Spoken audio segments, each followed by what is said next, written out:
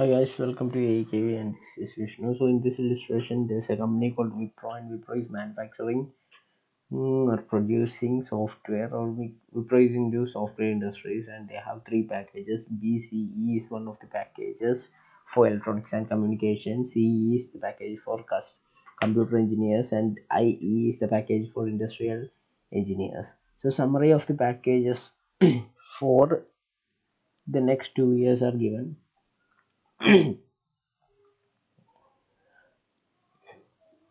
Packages, selling price, and number of units sold for 3 years are given. Therefore, BCE and CE and IE per unit selling price and the respective 2 years quantity of sales are also given. Okay, and then they have given and Mr. Amit, who is the manager of the software division, he has prepared some of the informations. So such informations are given in the question, like particulars and both three packages and their respective cost and revenue is also given. Okay, and they have required to present a product life cycle income statement using product life cycle costing, and also you need to identify which product is more profitable and which is least profitable.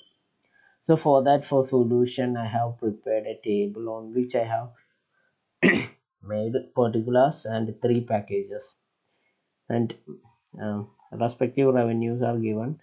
Respective revenues and costs are also given in the just like the question, and after that I have totaled 2 years sales and 2 years cost of each softwares. Okay, and then I have divided such amount with the sales. Okay, so for example, first, which is for BECE packages, we have the sales turnover of 25 lakhs, right? Yes, so 25 lakhs divided by 25 lakhs, which gives you 100%.